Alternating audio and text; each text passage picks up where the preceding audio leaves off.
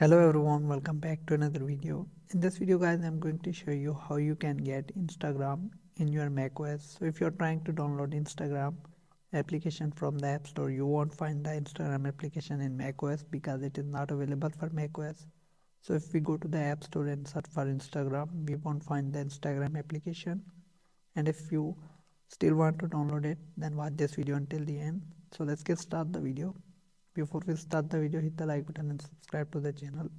So first of all, you have to download Google Chrome browser in your macOS. So if you don't have Google Chrome browser in macOS, you can always go to Safari browser and download the Google Chrome. So search for Chrome, then click on download, then download the Google Chrome for macOS and install it. So once you have installed the Google Chrome in macOS, open the Google Chrome app, then search for Instagram. Open the first website. Once the website is open, click on three dots, then click on more tools, then click on create shortcut. Now click on create and it will give you the Google Chrome app shortcut. Now you can always move to the dock and also you can find it in Launchpad.